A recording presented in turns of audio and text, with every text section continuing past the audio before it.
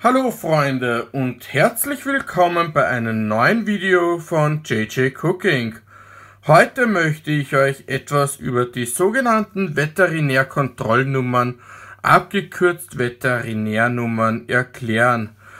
Hierfür habe ich 4 Produkte aus 4 unterschiedlichen Ländern bereit, um diese euch etwas besser erklären zu können. Ich habe eine österreichische Buttermilch, einen griechischen Feta-Käse sowie einen original italienischen Parmesan und ein deutsches Butterschmalz. Veterinärnummern sind von der EU vorgeschrieben und müssen auf allen Produkten, wo tierische Erzeugnisse vorkommen, gekennzeichnet werden. Diese lassen eine Rückverfolgung besser auf sich schließen.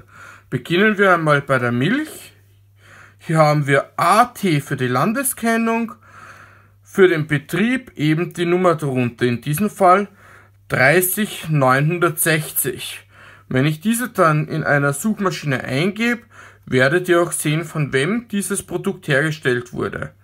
Beim Feta-Käse seht ihr deutlich, es handelt sich wirklich um einen griechischen Käse, sprich GR. Beim Grana Padano können wir uns genauso sicher sein, da haben wir die Landeskennung IT und beim Butterschmalz DE. Also seid vorsichtig, wenn ihr in Zukunft bei irgendwelchen Discountern einkauft, somit wisst ihr, ob Griechisch draufsteht, auch Griechisch drin ist oder Italienisch draufsteht, das Produkt aus Italien kommt.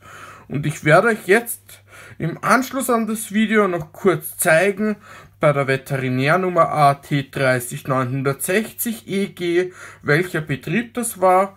Und lasst euch nicht übers Ohr hauen mit irgendwelchen falschen Produkten. Und bis bald, euer JJ.